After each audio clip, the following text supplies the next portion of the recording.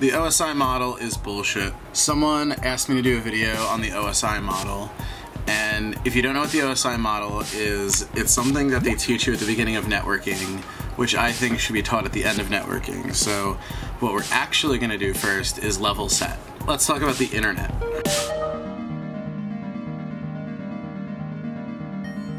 How is this video getting to you? Let's start with that. The internet is a series of tubes connecting things in some way.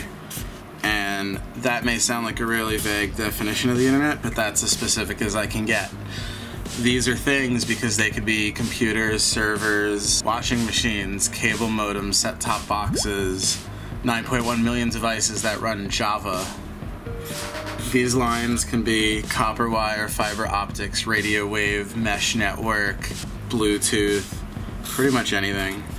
And these things can be connected pretty much any way, and they can be connected in multiple places to each other. Now, in reality, all of this is owned by different people. You know, this is AT&T, this is Comcast, this is Verizon, this is all kinds of other people. And the entire point of connecting all of these things together is to move data. Everything we do on the internet somehow boils down to data moving from one place to another over the network. The internet is relative. Let's say I have a desktop computer and I plug an Ethernet cable into it and plug the other end into my mom's laptop. And now I can play Counter-Strike with her, and we can share files and printers, and I can run a web server and she can browse to it. But that's not the internet, and you wouldn't call it the internet. And if I connected you to that with an ad hoc wireless network, you would be able to do all those things, but it still wouldn't be the internet. But if I was connected to 4G and I was sharing my connection out, and now suddenly you're able to get to the internet. In your home, let's say you have 2 computers, a printer, and some other system, internet system, maybe it's an Xbox, on a network. This would be called a LAN. These are all connected on one, what's called a broadcast domain. If one of them shouts, they can all hear it. You probably have a router that is connected to your ISP. Who gives a shit what that is? So we draw them with a cloud. A cloud represents some part of the equation you don't give a shit about. Typically other people's systems. When we draw a cloud with the I, that's the rest of the internet. Notice I didn't say the whole internet because you're now part of the internet. Let's say you live in an apartment and your neighbor has the same arrangement with a couple computers, and you'd agree to share the internet. They have a router, you have a router. Well, you can connect their router to your router, and now they are on the internet. This is a LAN, and this is a LAN. And what you've created is a WAN. The things that move data on behalf of other things to other LANs are called routers. All of the things are nodes of the network, each have their own routing table, but we typically only call routers the things that forward packets on behalf of other things. One thing can be connected to the internet in multiple ways. Your phone's probably connected directly to your 4G network, and then you're also probably connected over wireless to an access point and a router, which is connected to your home internet. And any device like this is called multi-homing, and it needs to have a routing table to decide which gateway it's going to use for which traffic. In complex networks, which is pretty much every place other than your home router, routers also have to make decisions in terms of multiple directions, multiple paths. The internet is relative. So routers on the internet can't possibly know about the entire internet. So they have something called a default route. And that's basically the direction they send everything they don't know about. So, in my example, this is my home network, and let's just say I have a couple more machines here. This is my router, and this is the internet. Its default route is out to the internet. So what's inside the cloud? More routers. Just a bigger, more complex series of routers. Your ISP aggregates all of their customers to a router in your local area, and then that connects to a larger upstream router that potentially goes to a different provider that serves as a backbone. At each routing step, data can go multiple directions based on what that router wants to do with it. Every router is independent, except that some routers participate in something called BGP that lets them talk together in what's called an autonomous system. Think of it like a zip code. An AS number is like a zip code. All these routers just kind of know how to sort the traffic out. So at the edge of our network, we have these routers that connect us to other networks. But why is it that we can't just connect directly Why do we need routers for that? We don't need routers between the machines in our house, so why do we need the router between the machines in our house and the machines not in our house? Especially if all we're connecting to is just more routers. Well, when you're on a LAN, what that implies is that you're speaking directly to other people on that network. When you send traffic between A and B, there's nothing in between that's facilitating the direction of that traffic. You might have a device here connecting all the wires together, but that device is dumb to the type of addressing and routing that's happening on the internet. When these things are on the same LAN, they speak directly to each other, so they need to know who they're speaking to. That means that the larger the LAN gets, the more devices each device needs to know about. Think of it like people living in your house. At the very least, you need to know the nickname or first name of the people that are living in your house in order to address them, in order to refer to them. And you can think of a MAC address as like the first name of someone in your house. You kind of have to build a table of all the people you live with so you know who's there and who to talk to, and if someone talks to you, you kind of have to know who they are. If 32 people happen to live in your house, that means that every person that lives there knows the names of 31 other people. And that's a pain in the ass. No one should have to do that. Another reason why we route between LANs is for flexibility, versatility, and redundancy. As we discussed, with this device that's tying everything together, it's really oblivious to how we want to shape the traffic and what the best route to someplace on the internet might be. Routers allow us to build complex networks that are not only geographically diverse, but also resilient and redundant. So if you're on a network over here, and the default route dies, this router may still know how to send the traffic this way, and this router certainly knows how to send it back this way. The Cisco symbol for router is like a can of tuna with a bunch of arrows on top of it, but frankly, that just looks like a really confusing router. I like to draw it with just an arrow in the direction of wherever the default route is. And I guess if it's like a backbone router that has no default route, then we can just put all the arrows there and make it all fucking willy-nilly like a compass rose. Compass what? Another awesome reason why we use routers is that they can protect us. If a router is making decisions about all of the packets, all of the pieces of data that go through it, then it can drop or block some of them. So we can protect our house from random things coming in from the internet. If we're in a school, organization, a hospital, military, government with protected segments, we can put routers in front of them that know which things are allowed in, which things are not, and those are called firewalls. And I'll draw those as a router on fire, motherfucker. Another feature of routers that we won't go into much today, but I'm sure you're aware of it, is when you have many clients in a private network and you want to have them use a single public address. Internet addresses have a monetary value because there's only so many of them, at least in the version we're using today. And this allows you to save money by using a single address for many computers. It also obfuscates the internal address of where traffic is coming from, so it acts as a layer of privacy. And it also kind of acts as a de facto firewall, because if something comes in from the internet looking for this and the router doesn't know who was talking to it, it just kind of drops it, so it kind of acts as a de facto inbound firewall. So that takes us into addressing. I mentioned that MAC addresses within your network are kind of like nicknames in your house. Well, an IP address is kind of like the address of your house. Actually, it's more like your phone number because it's assigned to you by an authority and it's numbered in logical groups. Now, I mentioned the whole internet participates in IP. IP is kind of like UPS. It's there to just deliver whatever the fuck it is that's inside there. It doesn't need to know what it is. It probably shouldn't know what it is. It doesn't care what it is. It just looks at the label and sends it on. So how does it work? Well, you take data, any data, and you affix a waybill. You know, when you ship a package, you gotta fill out that little slip. Well, actually, here it's called a header.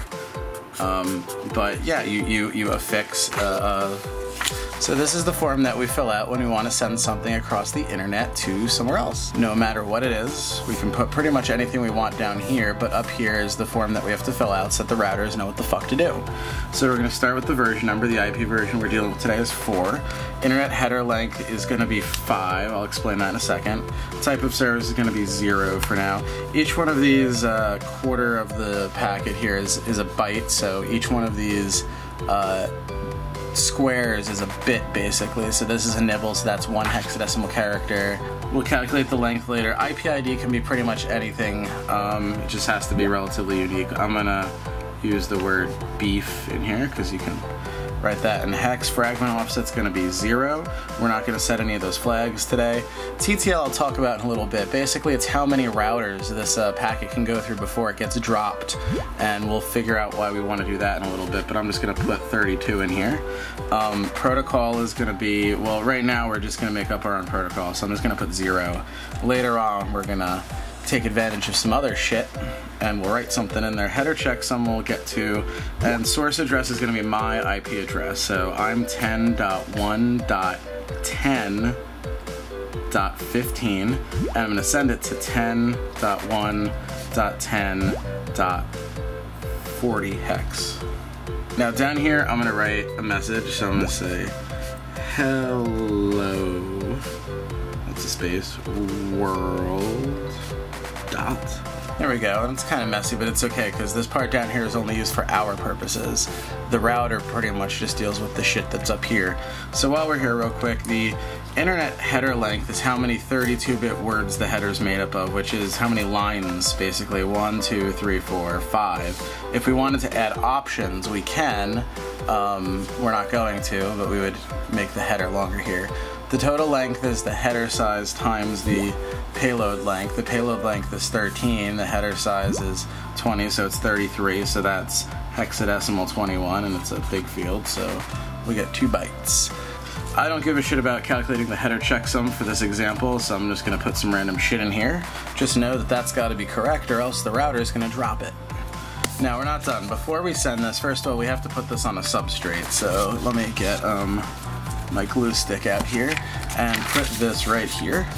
Now, just like the UPS waybill is only useful to the UPS guy that may come up and pick up your packages, this IP header is only useful to things that speak IP like routers. So we gotta get this out the door and over to the router.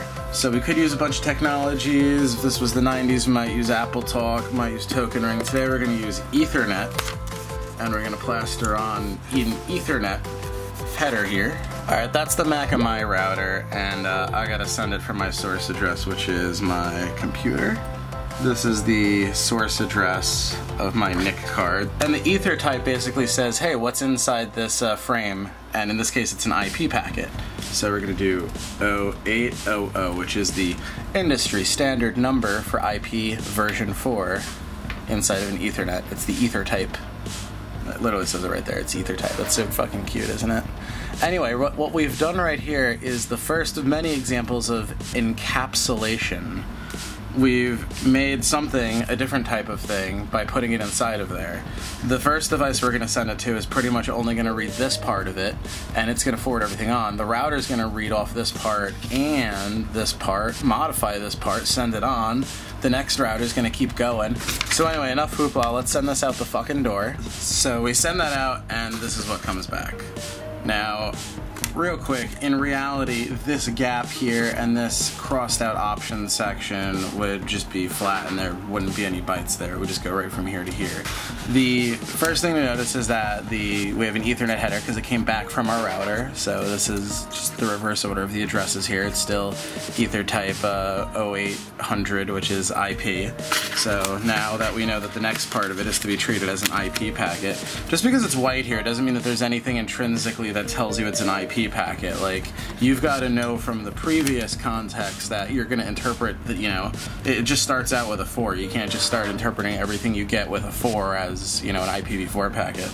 So first of all, let's see what we can recognize. Now down here is my hello world. So this is, well actually, it's hello whoa. So the first 8 bytes of my message wound up, actually this is my original header here. So the pink stuff was modified on the way out. Now if you notice here, when I sent my packet, I had a TTL of 20, which is 32 hex. And if you notice here, it's 12 now, and that's because every router that sent my original packet to wherever it got to decremented that by 1. Now, this ultimately wound up at a router that couldn't route it, because I just made up a fucking IP address. So this is like a return to sender. This top part here is what the post office, or in other words, the router that rejected my message. This is the IP header sending back to me, so this is where it came from. This came from 10.1.10.1, which is probably the router that controls the network that I made the IP address up on. And it's coming back to me, because I'm the one that sent the original message. And the protocol here, I sent the original message on protocol 0 because I just made one up. But protocol 1 is ICMP, which is Internet Control Message Protocol. And it's kind of like the return to sender protocol. It's where error messages from the internet come from. It's also how we do ping and trace route, but ignore that for now. This yellow thing here is the ICMP header. It's what immediately follows the IP header, so I can pretty much just take the message as being this part right here. So now this is the message that dropped off of my IP header. So I've taken the IP header off, and that's called decapsulation. Now what ICMP message 1 code 0 tells me is that the network was unreachable. And what it does is it appends the header and the first 8 bytes of the originating packet that caused the error. And that way, when I get this back, my computer, my operating system can figure out who it was, because it could be a multiple application sending data, figure out who on that computer it was that sent the errant packet, and it sends them a message, and that message looks much like this. What happens if we put too much stuff in the truck? Too much stuff to fit, and we tell it to go down a road that can't handle a truck that way. Let's say we put 4 tons of information in there, 4 megabytes, and we send it down a road that can only handle, for example, 1,500 bytes. What happens?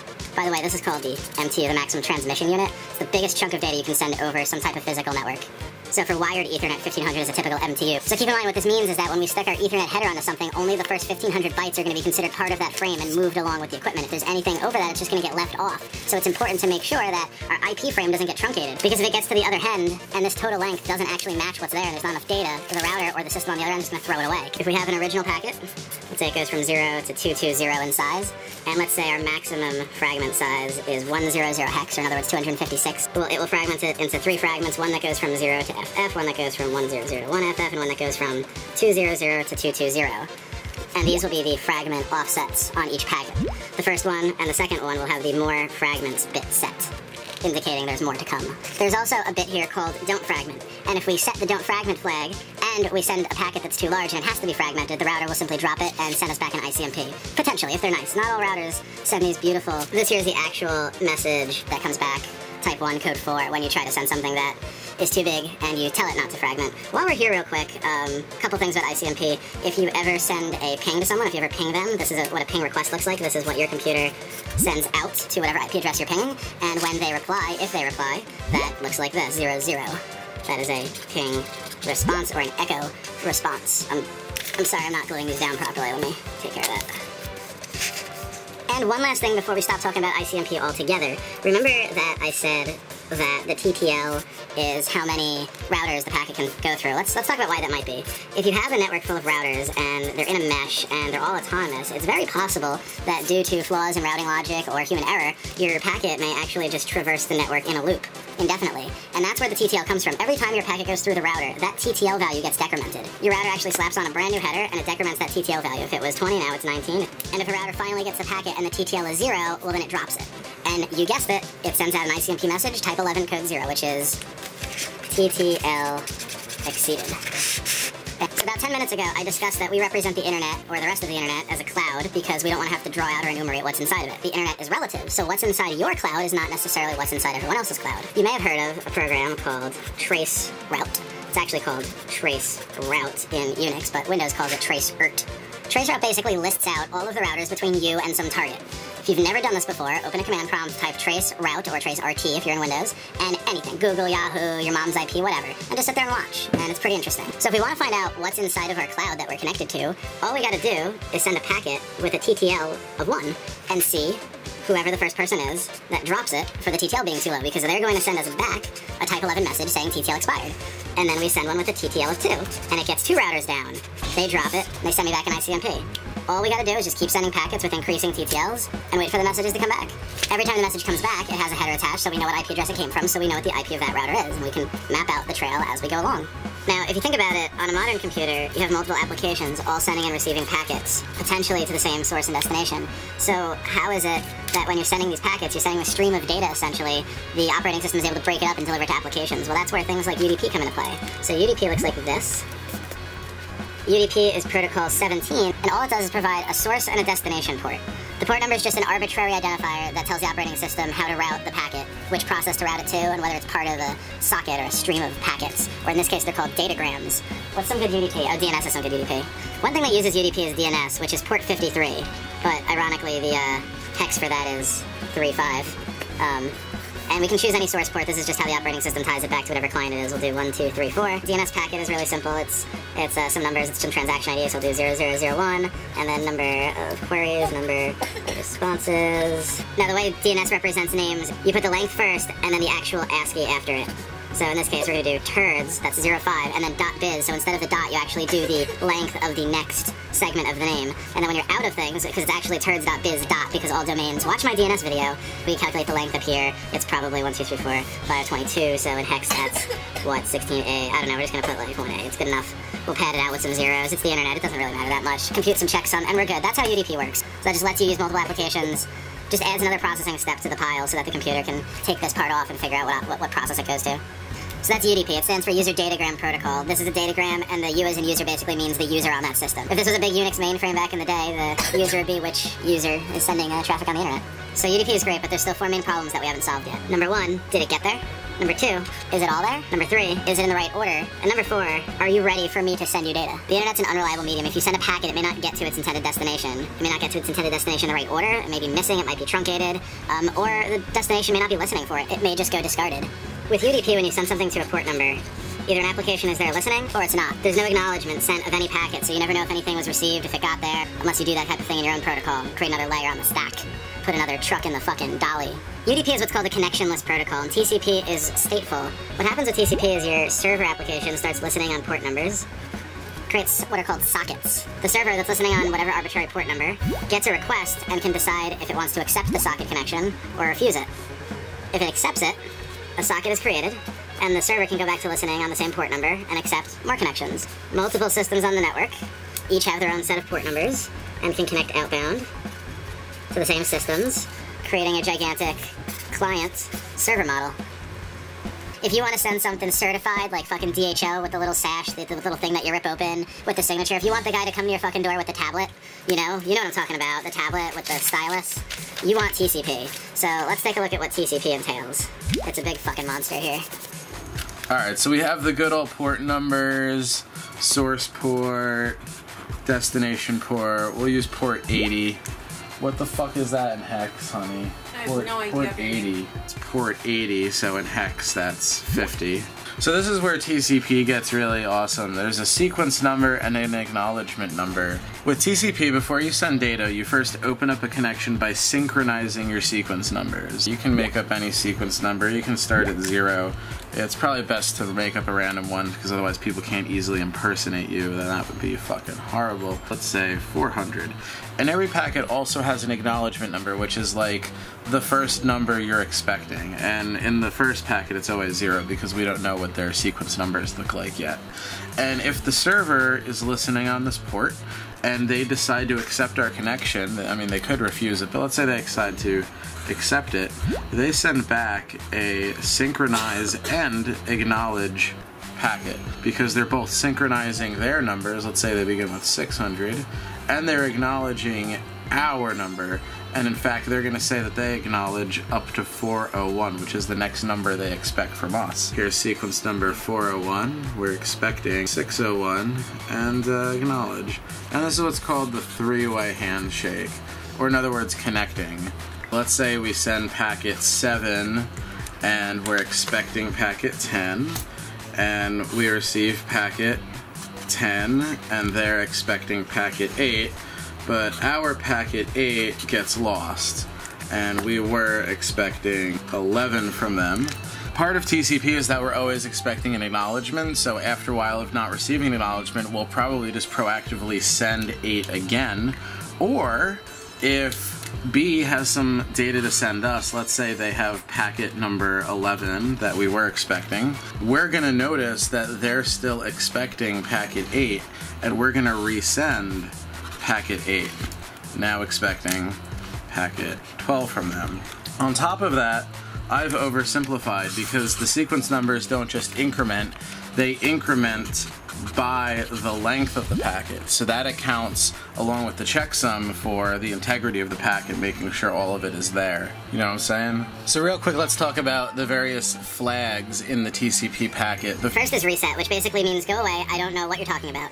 And this is sent anytime you send traffic to a port number that the operating system just wasn't listening on, or it wasn't talking to you. You hadn't done a three-way handshake with it. And this is important because if you think about it, after a computer crashes and reboots, it's in a state where it doesn't know about any of the previous connections, and it's still going to be receiving data on those sockets. So this is the normal response, and the recipient of a reset message basically just has to go away. If you've ever seen the message connection reset by peer, that means your computer, or your TCP stack rather, received a reset flag in the middle of an active stream. Because this causes the computers to just go away and shut the fuck up, some firewalls like to send this when they don't want you to communicate on a certain port or after a certain amount of time. Fin is the opposite of sin. It's finish. It's what you send at the end of the conversation when you want to close the stream. Just like with the SYN packet, each side gets to close its half independently when it's done sending the last of its data. Just like how at the end of a telephone conversation, one of you is going to hang up before the other.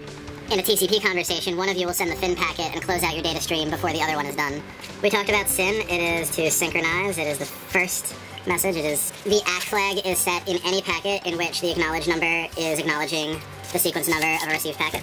The push flag is usually sent at the end of a chunk to indicate to the operating system to send the buffer out to the application. And there's urgent and a few other ones that don't really matter for this discussion. And then as you'd expect, your data just goes in this data payload section. You just slap some more data in there.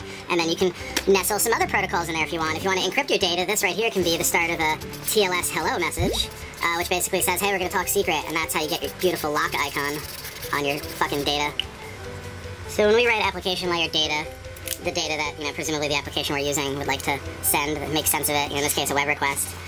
As we discussed, it gets boxed, it gets encapsulated. So this is the HTTP that's going to go inside of a TCP. It's an HTTP message, it's a request, is what we call that.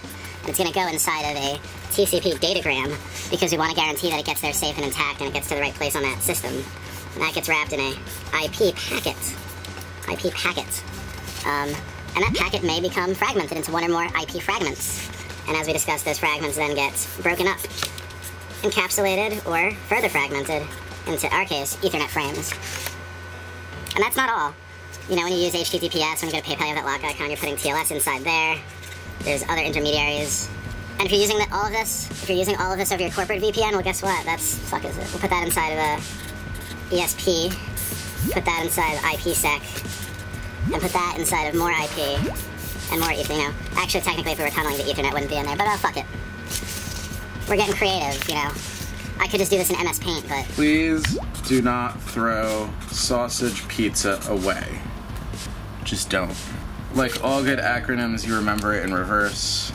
No, the reason you remember it in this direction is because this is layer 1, 2, 3. It's the way the whole layer metaphor fucking works. If apparently there's gravity and the protocols need something to stand on, so you have to start with physical, because if there's not something in the real world, you're fucking crazy and you're just talking to yourself. So it's how we quantize the actual information. It's basically how we IRL.